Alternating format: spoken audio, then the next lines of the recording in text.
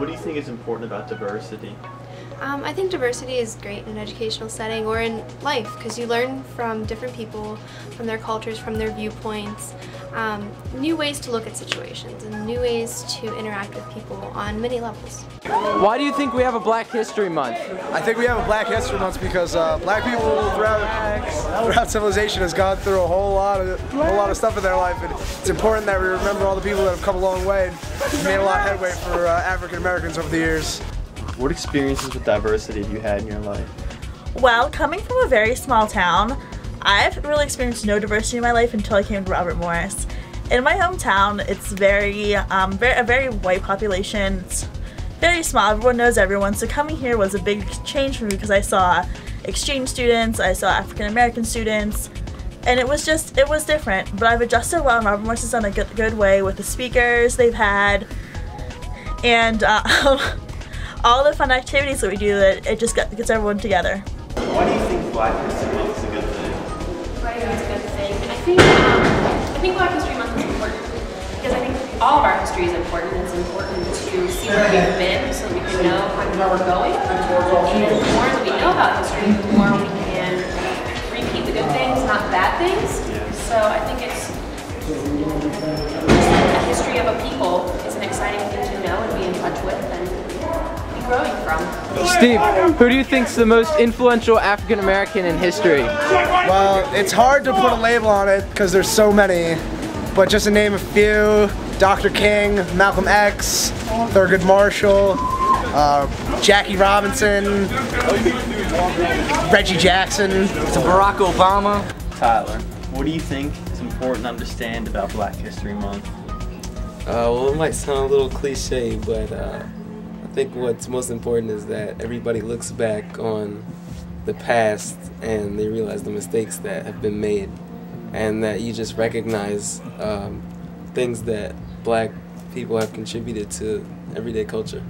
Just how much we've progressed in the last couple of years. I mean, it was like 80 years ago that there was still segregation in this country, and 15 years ago there was still segregation in my country, and we've all progressed from that, and we're moving on forwards and learning from our mistakes. Drew, can I ask you a question? Who was the most influential African American in American history, and why? Bob Marley. Why? Because his message was to spread love and peace. What do you think is important to take away from Black History Month? I think it's pretty much you should learn from your past and pay homage to everybody that had to go through all the struggle to get where we're at.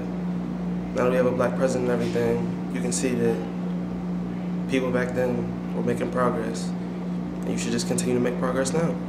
Just to realize what went on in the past and not to be ignorant towards our history, you know what I mean? Just learning from past experiences and appreciate what we have today, you know, as far as voting and be able to sit in the front and just to being able to have our voice being heard, because it was important, you know, and to be ignorant towards it's wrong and it's not right, and it's like, it's being disrespectful to our elders, you know.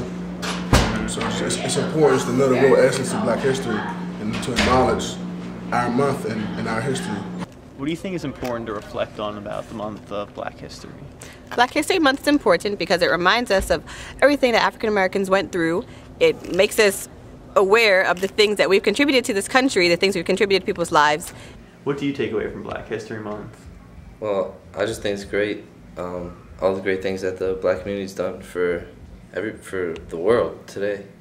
All the steps that our country's taken, being diverse and everybody's okay with it. Like example, our president. I'd say diversity is important on a college campus because everyone comes from a different kind of background, ranging from the person who comes from a small town who's only been surrounded by people like themselves to someone who comes from an extremely well-diverse place like in a inner city school who might see all kinds of different populations. So it really exposes everybody to somebody new and helps them form the person that they're going to be and become well-rounded. Diversity to me means, you know, knowing of people of different countries and, you know, learning their cultures so we can one day, you know, work together and create like world peace. So Cleveland, who are some notable figures in American history that have helped empower African Americans? Okay, Frederick Douglass. He was an abolitionist in the mid-1800s. He helped spread the word about slavery. Its adjutant ills. Anybody else? In the early 20th century, W.E.B. Du Bois was an active, one of the first black member of the NAACP, an organization which was collected in order to help black people obtain professional standing and other things like that. The later part, middle 20th century, Martin Luther King, of course, most people are familiar with. He helped people, and he helps achieve rights for people like not only blacks but Jews, Italians, people who had disabilities, and he was an active proponent who helped pass the Civil Rights Acts, also forbid discrimination based on age or gender. Blackfink, My Life as a Black Man and a White Man, was a biography written by Jesse Owens with Paul Neimark in 1971. The book is an overall record of Owens' feelings about America's racial crisis. During the book, Owens stated, "The battles that count aren't the ones for the gold medals. The struggles within yourself, the invisible, inevitable battles inside all of us, that's where it's at." How does this quote affect your everyday life?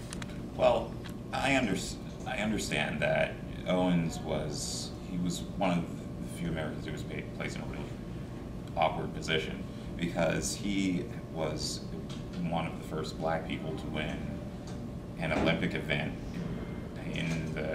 in a country which was incredibly racist, probably more racist than the United States was at that time.